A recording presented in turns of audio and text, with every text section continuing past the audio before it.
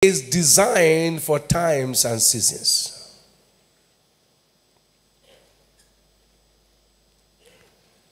In Ecclesiastes chapter 3, 1 and 2, to everything there is a season and a time to every purpose under the heaven. A time to be born and a time to die. A time to plant and a time to pluck up that which is planted. When you understand the seasons and accept responsibility to utilize the seasons, life becomes productive. So the message is accept responsibility. But when you miss out, it becomes frustrating. Say, I will not miss out. Say like a child of God, I will not miss out. Life is not a matter of luck.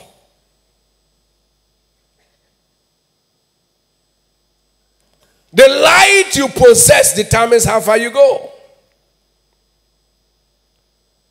It is light that guarantees flight. Now hear me, people of God. You are totally responsible for the affairs of your life. How far you go in life this year is your responsibility. The future of your life is created today and not in the future. The future you want to become tomorrow will not be created tomorrow, it will be created today. The future of your life is not in the future, it's in today. What you make out of today will determine what you become tomorrow. Shout hallelujah.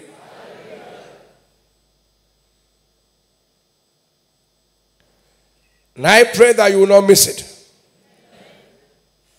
Let me say this to you. No man will arrive at a future he has not prepared for. And no man will live where he is until he decides where he wants to be in life. You can't take a successful journey when you don't have a destination. You must know where you are going to before you even start the journey. Is that true?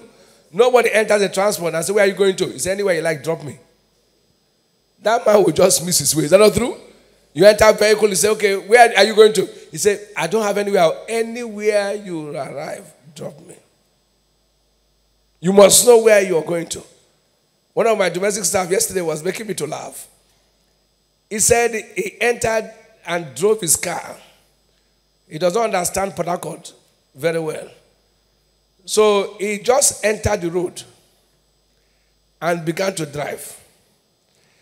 By the time he found himself, he was where he did not know how to come back home. Life story. He said, journey of 30 minutes took him 2 hours plus. So he asked somebody, my friend, he said, can you direct me to Salvation Ministries? He said, where you are is very far from Salvation Ministries. He said he found himself in one of the rooms in Port Harcourt. Life story. The wife was calling me, where are you, my husband? He said, I'm coming. He said he left 6 p.m. By 9, he was not home. That will tell you how far he has gone. Because he did not define his destination. He said, somebody who pitied him said, I'm a member of Salvation Ministries. Hold, I'll carry you. If I get you to Garrison, will you be able to find your way? He said, yes. He said, that's how the person directed him to Garrison, Port Harcourt. When he got there, he said, no, I can know my way to Bilabi Street. That's how life is. If you don't define your destination from beginning, you may lose out of life. That will not be your portion. The day you make a decision about your life is the day your world will change.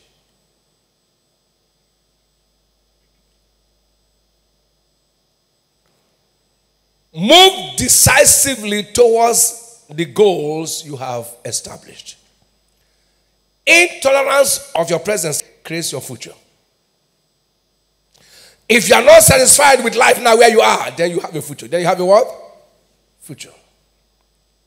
Now, last year is gone. Forget the past things. Whatever happened last year, put it behind you. Put it what? Any mistake you made, put it behind you. In Isaiah 43, 18 and 19.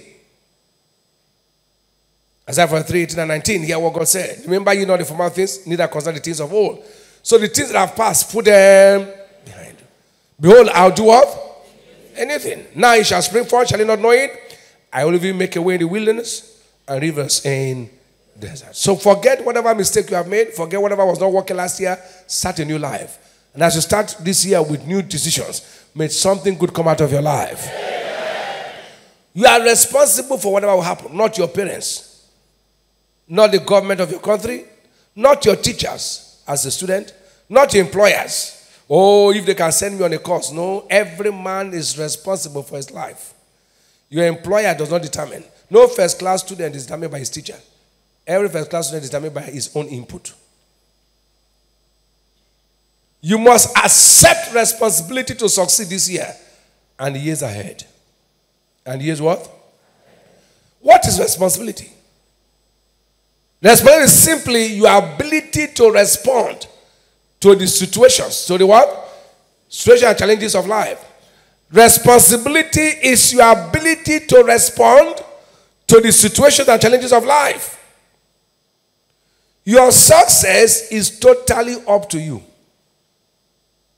this year and beyond. He said, this book of the law, Joshua 1:8, shall not depart out of your mouth. You, not God. But thou shalt meditate therein day and night. Still you. That thou mayest observe to do according to all that is written therein. Still you. Then thou shalt make thy way what? And then thou shalt have good success. So your prosperity and success is not determined by God. It's determined by you and I. Say here. God does not determine how far you will succeed. Now listen carefully. You determine how you succeed. Responsibility is the price you pay for success. You can never be great without embracing the law of responsibility. Nobody. And refusing to accept responsibility, you may end up a liability in life. That will not be your portion. Responsibility also means to respond to the demands of life in line with the scriptures. That's what responsibility is. You are responding to the demands of what? Life in line with scriptures. Say here. To attain success in life, you need to respond positively to the law of responsibility this year. So it means time for me to take charge of my life. I will not waste my life. Now, if you don't take charge, you waste it. Hear this and hear me well this year. Refuse going in cycles and conformity to mediocrity. This year. Because people going nowhere will give you foolish counsel on success. They can't help you. Don't let anyone put you down to his or her miserable level. Questions you must answer. Questions you must what? These are questions you must answer. You don't need to write an exam. You answer them. Who is responsible for my life this year?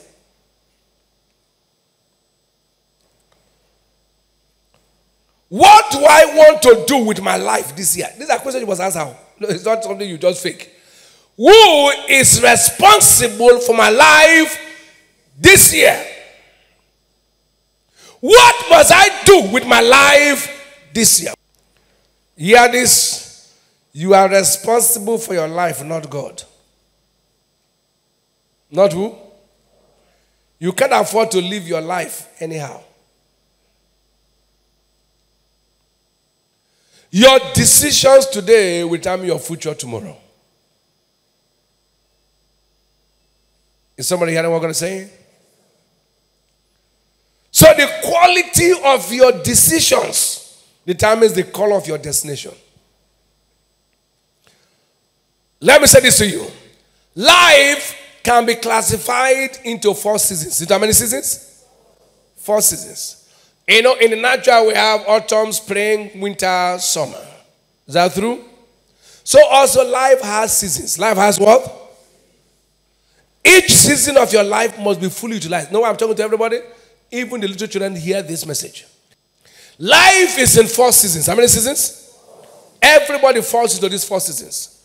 Life has 4 seasons. Everybody. Listen carefully. I'm going to go deep.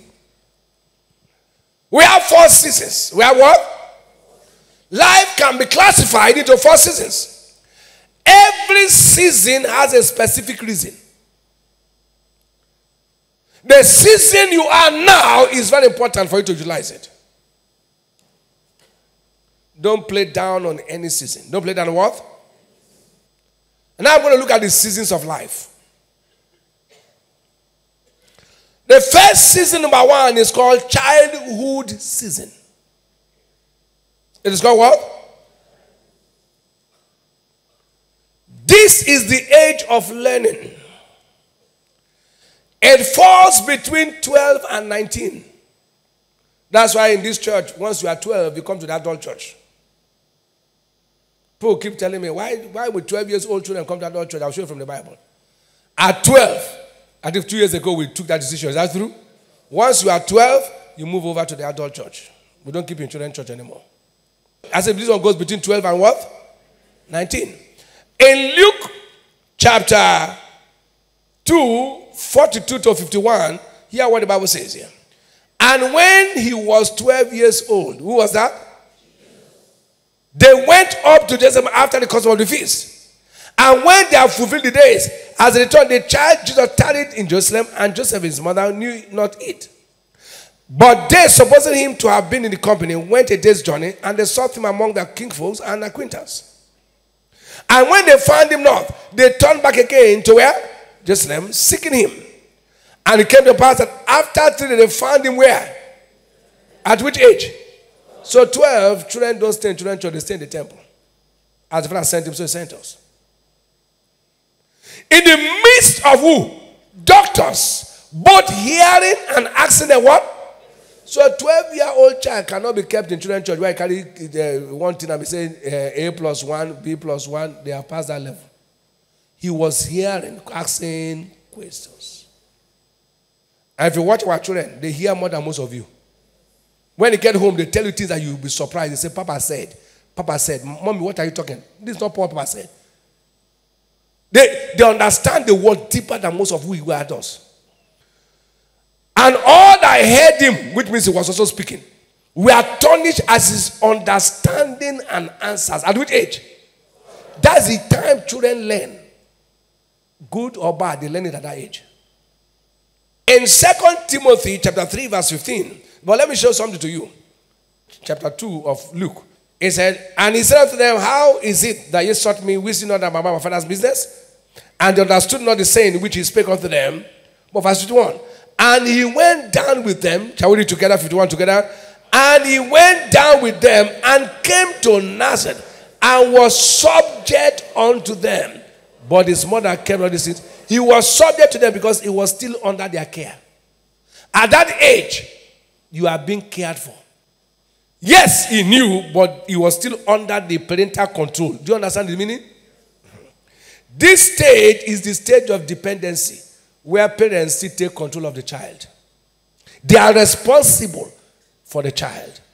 They take care of the child. It is called the preparation phase. It is called what? Where the child prepares to become great. It is the preparation phase, and most of us have passed that level. But make your children know it. That is the stage where the child prepares. That's not what? Prepares to become whatever he wants to be. No one will miss it. Amen. The second season is called youthful season. Number 2. It is called what? It is the age of purpose and pursuit. It is the age of what? It falls between 20 and 29. This age falls between what? 20 and 29 years. Any age bracket you fall in, here what belongs there. In Numbers chapter 14 and verse 28 and 29. Say unto them, as truly as I live, said the Lord, as he has spoken in my ears, so will I do unto you. Your carcass shall fall in this wilderness, and all that were numbered of you, according to your whole number, from 20 years old. From how many years? And upward, which have murmured against me. This is the most important season. Once you are 20, any decision you take, you are responsible. You don't blame anybody. God said from 20 years up, I'm going to judge them. I'm not going to look them as children anymore. So when a child uses 20 years, you are no more a child. At that point, any decision you take, you don't blame anybody.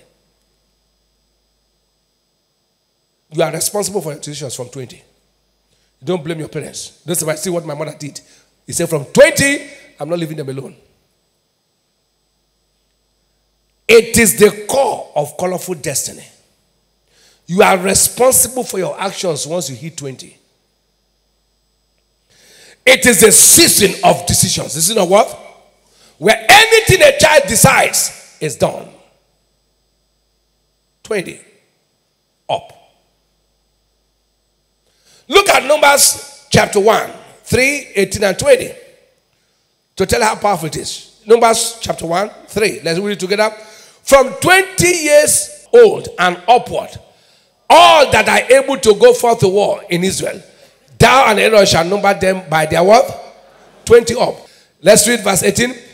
And they assembled all the congregation together from the first day. Go ahead. Second month. And they declared their what? Pedigrees after their families by the house of their father, according to the number of names, from 20 years old upward by their pools. Read again. And what? Israel and their son by their generations after their families, by the house of their father, according to the number of what? By their pools. Every male from what? That we are able to go what? For what? From 20 years, you are no more a child.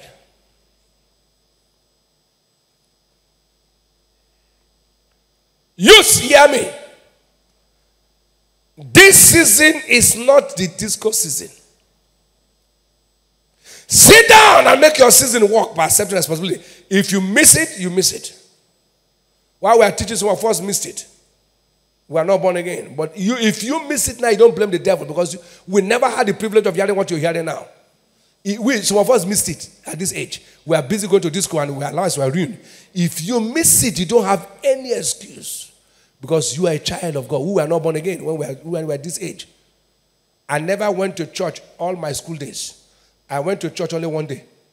Because it was compulsory I must go to church as a student union leader. I don't even know what you are doing in church. They just want us in. I don't even know what you are doing. But you now have no excuse to fail because you are privileged to hear the word of God. This is not disco season. This is not the season of nightclub. There's a season where you frame your life for a greater tomorrow. It's not a season you junket about. It's not a season where a man wears earring. It's not a season where you sag your trouser. It's a season where you decide on what to be in life. Are you hearing what I'm talking about? It's not a season where you say, hey, I'm a boy. No, it's a season of responsibility. Then the third season is called sonship season. It's called what? It is the season of exploits. Season of what? This season is 30 years and above. It is 30 years and what? Above first season. That is when men, names are made. This is the season when what? Men, names are made. This is it. In Numbers chapter 4, 3, 23, 30. Shall we read together? From 30 years old and what? Upward, even unto 50 years old. All that enter into the host to do the work of the tabernacle of the what? Verse 23 together. From 30 years old and what? Upward, until 50 years old, shall thou number them. Is that true? All that enter into the perform the service to do the work of the tabernacle of the congregation. Look at the next one. Let's do together. I want to go again. From 30 years what? Even unto what? 50 years old. Shall thou what? Number them. Everyone that entered the service to do the work of the tabernacle in the congregation. Shout hallelujah. Your contribution to life is packaged at this season. It is the prime season. It is what? This is the prime season. Now, for instance, Joseph appeared before Pharaoh at 30. At what? It was 30 that Joseph became a prime minister. It's a very powerful season. In Genesis 41:46, shall we read together? One to go. And Joseph was 30 years old when he stood before Pharaoh, king of Egypt. And Joseph went out from the presence of Pharaoh and went throughout the land of where? He became a prime minister at which age? 30. David became king at 30. 2 Samuel chapter 5 verse 4. Shall we read together 2 Samuel 5:4? David was 30 years old when he began to work, and he reigned 40 years. Jesus' sonship was declared at 30. Sonship was declared at what?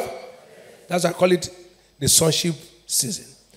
Shall we read Luke chapter 3, 22-23. One to go, Luke 3, 22-23. To go. And the Holy Ghost descended in a body shape like a dove upon him. And a voice came from heaven which said, Thou art my word. Indeed, I am well what? And Jesus himself began to be about what? That is the age where you announce your word. Someone at that age will announce your word. 30s, between 30 and 50, your world must hear about you. Between that time, 30 and 50.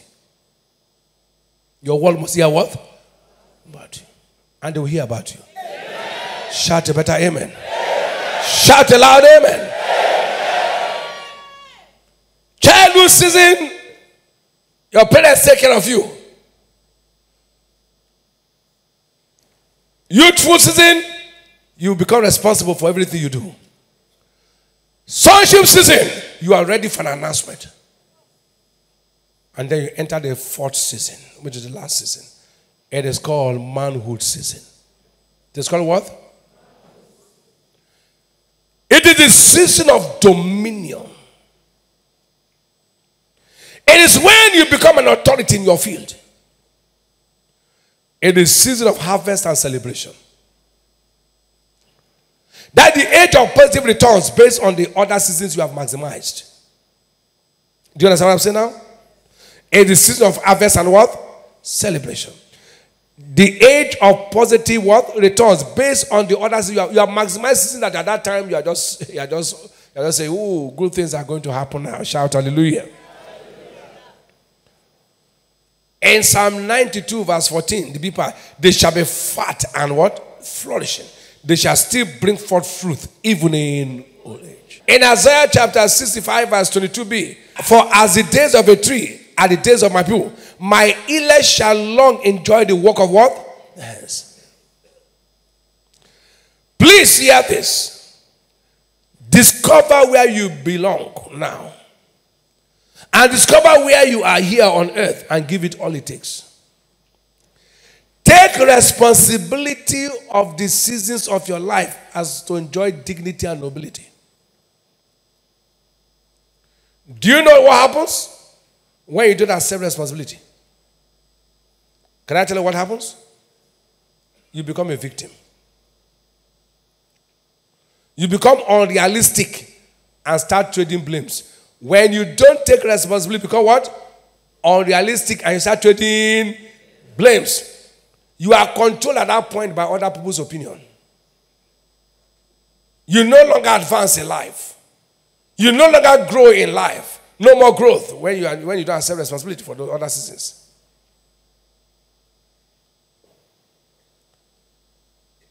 So how to embrace responsibility? How to embrace what? Now you have to embrace responsibility. How to embrace responsibility? Because you don't have to just play with life anyhow. How to embrace responsibility? I'm sure somebody hearing this message, your life will turn after today. How? Now, this is a practical teaching. I'm telling you how to embrace what? How to embrace responsibility. Number one, stop making excuses. Stop what? Stop making excuses. If you want to explain, just don't, if not for this, all those are nonsense. Let me show you something. This morning, early hours, I had to wake up to study again. And in my studies, I've read that scripture, but I had to go down. And the Holy Ghost said me, move foot on. And he opened my eyes to a deep something. In Luke 14, I'm going to read 17 down to 24. I've always stopped at 20. I've read it, but the Holy Ghost gave me. Look at what the Bible said here. Shall we read 17 together? I want to go. And sent his servant at supper time to say to them that are bidden, come, for all things are now what? God said, you come. Everything that will make you great is ready. There's nothing that will make you a star that is not what? Ready. But look at the next verse. And they all, with one consent, began to make excuse. And that's the nature of an average person. Excuses. If not for this, if not for this, there will always be a reason not to do something. If you want to find an excuse. God said everything is ready to make you great. To make you what? But he said all of them began to, an average person will always give an excuse. If not for my background, if not for my children, if not that I'm a single mother, if not that, you can always have an excuse. You tell yourself no more excuses. Because if you want to find an excuse, there is always a reason to give. But those who want to be great, they don't look for an excuse. They accept responsibility. That's what? Because your kind of condition, someone has passed through it, who made it in the midst of that. You are not the first. If you're a single mother, there are single mothers of 5 children who became great. Don't tell me with 2 children you are not having excuses. There are people who say, I don't have parents. There are people, their parents died when they were small and they became great. Everybody must have had somebody like you who has made it. But if you want to find an excuse, you always find an excuse. The first said unto him, I have bought a piece of ground, and I must needs go and see it. I pray to have me what? Another said, you see all of them? I have bought 5 yoke of oxen, and I go to prove them. I pray to have me what? Each one was given a reason. Another said, I have married a wife. Therefore, I cannot what? At that time, the master was angry. When you give an excuse, God gets angry with you. That's what God told me. He said, every time you excuse me, he gets grieved. He said, I have made this ready for you. Tell me what rubbish are you talking about? God gets grieved when you begin to give excuse. So that servant came and showed his Lord these things. And the master of the house being angry. Do you hear that? God gets angry when you begin to give excuse. Said unto his servant, go out quickly to the streets and lanes of the city. And bring in, I'm going to bring something out. He that the poor, the maimed, the halt, and the blind. Go ahead, down to 24. And the servant said, Lord, it is done as thou hast commanded, and yet there is room. And the Lord said unto his servant, go out into the highways and edges, and compel them to come, that my house may be what? Filled. And I say unto thee, this is where the Holy Ghost opened my eyes, that none of those men which were bidden shall taste my supper. That's when you're a child of God born again, give excuse, you will be surprised a new believer who they just bring from Egypt will break through before you. All old believers, God said, I drop you, the one who came from outside as an armed robber, who believes my word, I lift him up. That's when you see people come from bad boys who come to church, and then boop, they break through and say, but I've been here since, because you're busy giving excuses. Someone like me, I came from Egypt. When I accepted Christ, I refused to give any excuse. I said, God, I take it raw. I came to Christ at a matured age. At a matured what? I became born again at 33. I was already a man. And I took the word of God by storm. And I told myself, whatever God says, I will take it. Most of you have been in this church, even in this church, old. Every time, if not for my children. So God is not bad to give you children? If not for my background. Stop giving those stupid excuses. When you make excuses, you extinguish your future. Hear what God said, Romans chapter 2 verse 1. Shall we read together? I'm sure somebody's taking a decision now.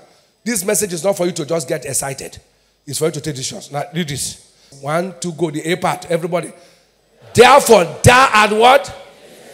Oh man, stop there. Tell your neighbor, no excuse. This is the Bible. Read it, put it again on screen.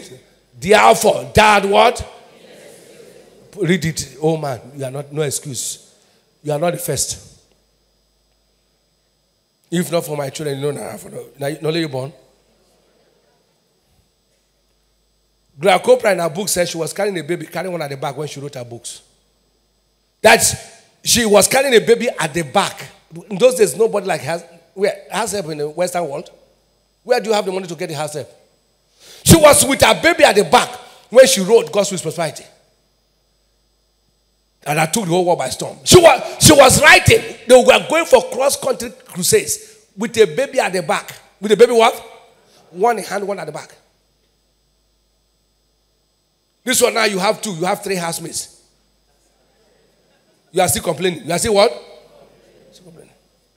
You are not the one bathing them. You are not the one wearing them clothes. You are not even brushing their mouth. Yet you are still complaining. Laziness. Wake up!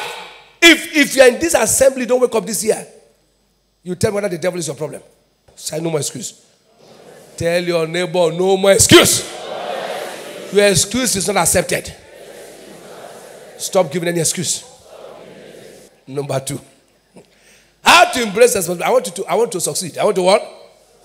One word change me. If you want to change, you will take the truth. One day, Bishop just came to our class. I was in Bible school. He said, hear this. You can never be a great pastor running from Shumulu to Bariga. Sit down at the assignment. That's how you become great. It struck me where I was sitting. And I love to drive. I like to drive. I just get up, enter my car, drive from Victoria Island to Ikeja. As a young man, you are not married, with that kind of life, just drive. You get to anywhere, the way I was not born again. You get there, you just put your toothbrush, sleep there, get up again and move again. Oh, some of you do it before you even know that you're born again. You understand what I'm saying? Where do you sleep? You know where you slept? Do you sleep in your fellow friend's house? No way. You know where you slept? And just move and then get up again. My neighbors never knew me for months. They only hear the gate will hit by 11 p.m. By 4 a.m. I'm off again. One day they stood and said, who is this young man living in this flat? So when I came, I said, are you the one? We only see your car. We don't know your face. Think I just jump here? So I'm telling you the truth. Oh. So I told myself, boy, no movement. Sit down at your work. That the man you're seeing sitting down at my work, I was not like that. Oh. I used to move. Woo, woo, woo, woo. Now, even if you tell me to move, I get so tired. To move where? Move to where? Everybody can change if you want to change. Number 2, how to embrace responsibility. Do not procrastinate. Do not what? Do not procrastinate. In John chapter 13, verse 27, he said, Jesus said unto him, that thou doest, do what? Quickly. Anything you are doing, do it what? You may see it from the negative side, but it has a positive side. Anything you want to do, do quickly. He told Judas, said, don't waste time. I'm a purpose here. Finish your assignment. Don't take it from that side. Anything you want to do, do what? Stop procrastinating. So say tomorrow. So say tomorrow. So say tomorrow. I want to take a New Year's resolution. Take the resolution now. I was talking to one of my staff. He said the New Year. I said, why will you wait for New Year? Do it now as I'm talking to you. Why do you say New Year? New Year didn't bring anything. Will your teeth change in the New Year? So what you want to do today, say, I want to do it for next year. What are you talking about? Do it now. Tell them, do it now. Now. Procrastination, they say, is a lazy man's apology. Procrastination can become a full-time occupation. This is a new decade. Now let me say this to you. How old are you? Stop saying I am +1. Those are nonsense. You are not plus one. You know your age. Stop saying that. No, that's self-deceit. I'm plus one. What is plus one? You are 45. You are 45. And start saying, "Oh, I can. I'm plus one." What is plus one? Plus one. When you say, "Oh, yes," someone say plus one, he has deceived himself. You are not plus one. You are 45. I know my age. I'm 57. What is plus one? What is plus one? That is all self-deceit. Say what? You know your age. Don't deceive us. Even if you reduce it, don't you know your age? That you went to school, they brought down 5 years out of it. Doesn't make it. You know your age. Don't you know your age? Your younger brother is older than you now. I'm plus one. What is plus one? This one has a responsibility. At this point of your life, accept what? Not like plus one. What is plus one?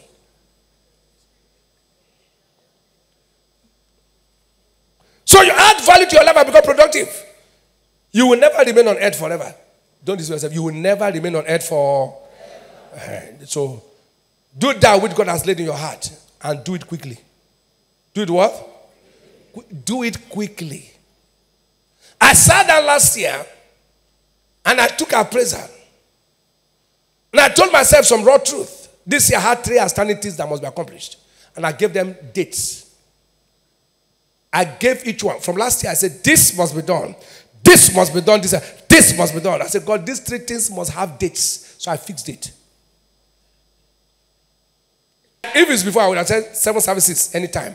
I said, January 26, we fixed it. I fixed it for the university, fixed it for the cathedral.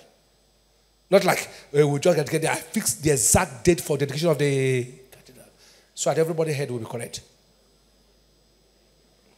Both engineer, everybody, we all know this is the date, no going back. Because, you know why? I had to sit down to ask myself for the university. I need strength in spite of the mental to run the university for the next 5 years. And if I'm 57, then it means I have to use part of my strength early 60s. So I can't be waiting till I get to the 60s to start running it. Because as in spite of your mental stress, you have to physically look at the university, how the students are behaving. So I won't deceive myself to not think that I will reduce my age. So I told some of you do. Will I not say I'm 50? It's 57. What? Stop deceiving yourself. Number 3. Make reasonable plans. Make what? How to embrace responsibility. Make reasonable plans. Set achievable goals this year and pursue the goals. Don't push off everything to God. I know God will do it. When you don't have a plan, it's for those who are not wise. Sit down and strategize this year. God will do nothing if you don't plan and pursue it. God won't dedicate cathedral if we don't give it a date. He will back us with grace, but we have to build it. Then he will help us. God will do nothing about Presiding University if I do nothing. God will do nothing about the 7 services if now I don't plan and pursue it. Enabling grace comes from him, but you have to do your path. Just imagine, I know God will make us do 7 services without we sitting down to plan how we do the 7 services. We took time, we held meetings, we fasted, we prayed for the 7 services. That God cannot do for us. Are you getting what I'm saying now? We plan how the youth service will look like. We plan how the business service will look like. We plan how the message will look like. We plan youth service for the next 2 months. We have the topics for 2 months. That will God do for us? We have the topics for the next 2 months for the youth service. How each topic, how the youth will hear it and then to explode and our youth take over the world. Do you understand what I'm saying now? Will God do that part for us? Way.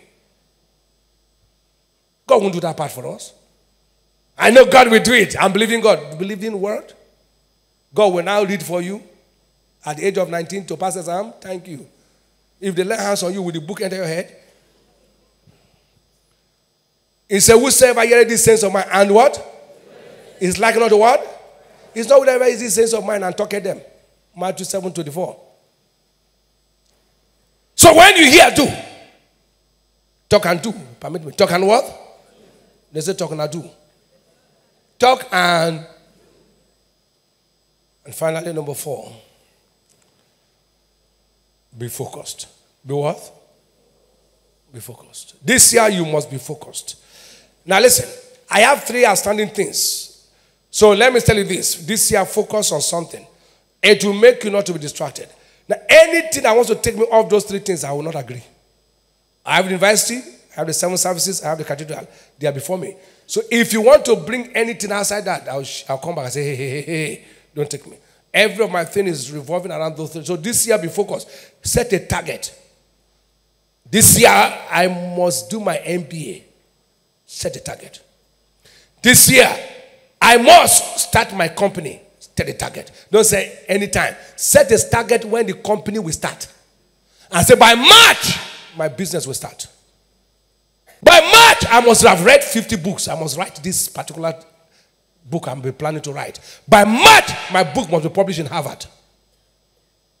Set a target. That way, nobody can move you. You understand now? I set a target for the 3 things. For the first one, 26, we are starting 7 services.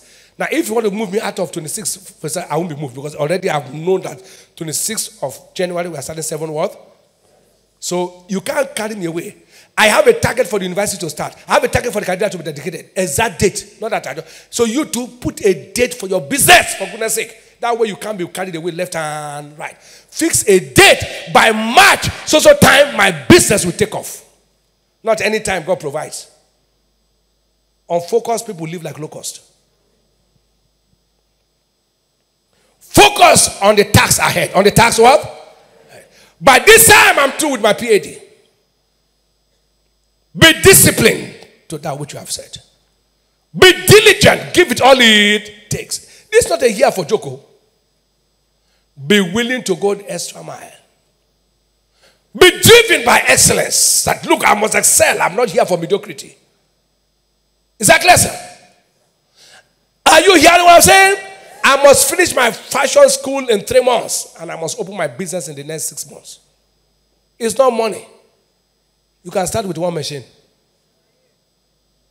Is that true, sir? Let me say this to you. Refuse rewards until you are through with any given assignment. Don't go for money first. Go for excellence. Go for what? Any job given to you, first finish it. Don't go for money first. Remove rewards. Remove what? Until you are through with any assignment or job. Until you are done with the job, don't be going for money. You will excel at that. First go for you doing a good thing that will attract everybody to you. So here.